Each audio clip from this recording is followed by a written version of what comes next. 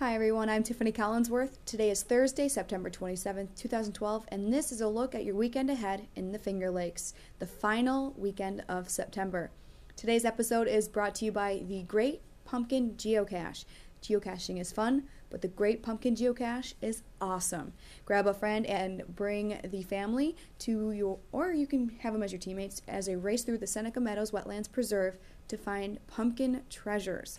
The prizes will be awarded to the first adult team and the first family team to make it to the finish. You can mark your calendars for Saturday, October 6th from 2 until 3:30 at the Seneca Meadows Wetlands Preserve. For complete game details and rules, check out the Seneca Meadows Education Center Facebook page or visit senecameadows.com. And now for a look at how the weather is shaping up for the upcoming weekend. If you are a fan of pleasantly cool autumn days and comfortably chilly evenings to sleep, then you are in for a treat over the next couple of days here in the Finger Lakes. Friday will be partly cloudy with just a 20% chance of rain, high of 66. Overnight lows will drop into the mid-40s. Saturday will be mostly cloudy with a high around 64 and again into the 40s for the overnight. Sunday will be partly cloudy with fog in the morning, then overcast later with a 40% chance of rain with a high in the mid-60s. For your forecast updates, check back all weekend long to fingerlakes1.com local weather center for the latest outlook on the live radar images. And now for a look at a few of the great local photos posted at fingerlakes1.com over the past week. You'll see these selections have a definite autumn feel to them. Of course, my favorite season. Like this one from Shelley Lannon. Dark skies were moving in over the old barn in Canandaigua on Saturday morning.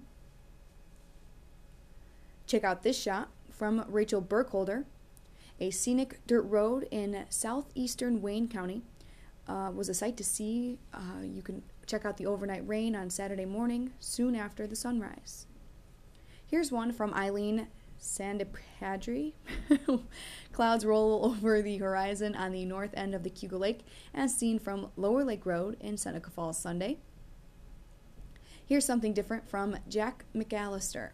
Between the rain showers on Saturday, looking east as seen from Dresden, a very unusual flat rainbow lighting up Sampson State Park on the other side of Seneca Lake. October will be here on Monday, so we're starting to see more and more pumpkins, and so did Joni Wilson this week. The pumpkins were ready for picking Monday outside of Skinny Atlas.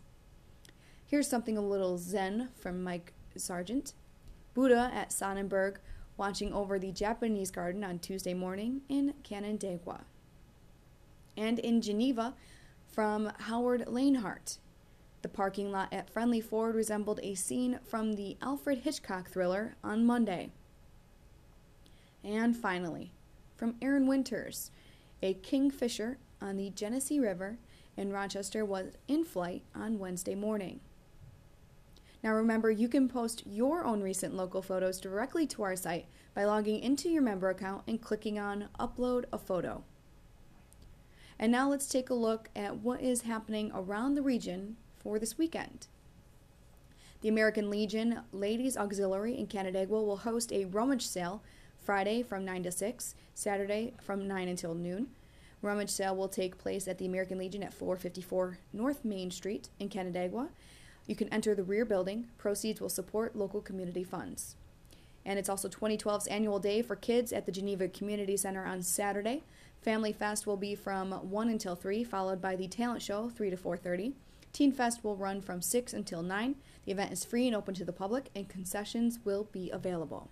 Saturday from 2:30 until 4, it's Oktoberfest Beer Cruise hosted by the Onboard Canandaigua Lake. $25 per ticket, and it includes the cruise and complimentary beer, of course. Call 585-396-7350, extension 104 for reservations. The Canandaigua Lady is at Steamboat Landing at 205 Lakeshore Drive, Canandaigua. You can visit steamboatlandingresort.com for more information. Support group for women who have been diagnosed with cancer meets the first Monday of each month beginning October 1st at Soldiers and Sailors Hospital in Penyan, the second floor conference room. Call 315-536-7934 for more information. In sports this week, there is a full slate of Section 5 and Section 3 high school football on tap Friday night and Saturday. For the schedule and results of games, check out the link to our local football scoreboard on our homepage. The Buffalo Bills take on the Patriots at 1 o'clock on Sunday. That'll be on CBS. New York Giants will play the Philadelphia Eagles Sunday at 8:20. The New York Jets play San Francisco on Sunday at 1. And you can pick the winners of Sunday's NFL games each week for a chance to win a large cheese pizza from Cicino's. Just look for the NFL Pick'em link in our features rotation on our homepage. And the Yankees are at the Blue Jays until Sunday, tonight and tomorrow at 7:07 on the Yes Network, Saturday on the Major League Baseball Network, and Sunday on Yes. Both games start at 1:07.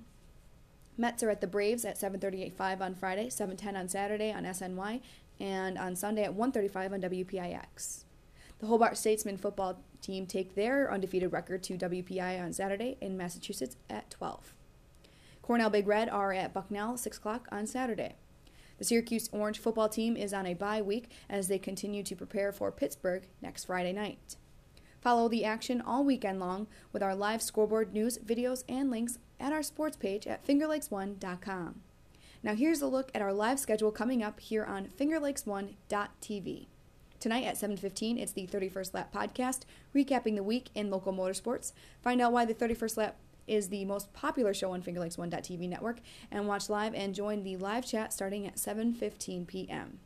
Saturday morning at 11, it's another edition of Tech Talk Live, where you can call in or email your technology and computing questions. Join Flipper, JJ, and Snide for an hour to start your day on Saturday morning. And be sure to catch the latest edition of It's a Wonderful Dish, where I join head chef Mike Gaudio inside the kitchen at the Hotel Clarence.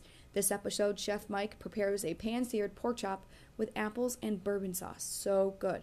It's a dish you can prepare with local apples. The new episode is now posted. Check our features rotation at our homepage, or go directly to fingerlakes1.tv and click on the show page. And if you missed it, be sure to check out this week's Doug and Polly Show, where Jim Sinacropi and Harold Weber debate whether or not Doug Marrone is the right coach for the Syracuse football program, and we meet the new head coach of the Newark Pilots, Mike Armstrong. Also, new this week, episode number 71 of the Sauce Pod with Kenny Haas talks Buffalo Bills football on Kenny's Two Pennies. For links to all of our live webcasts and on-demand episodes, go directly to fingerlakes1.tv or watch the features rotation on our homepage.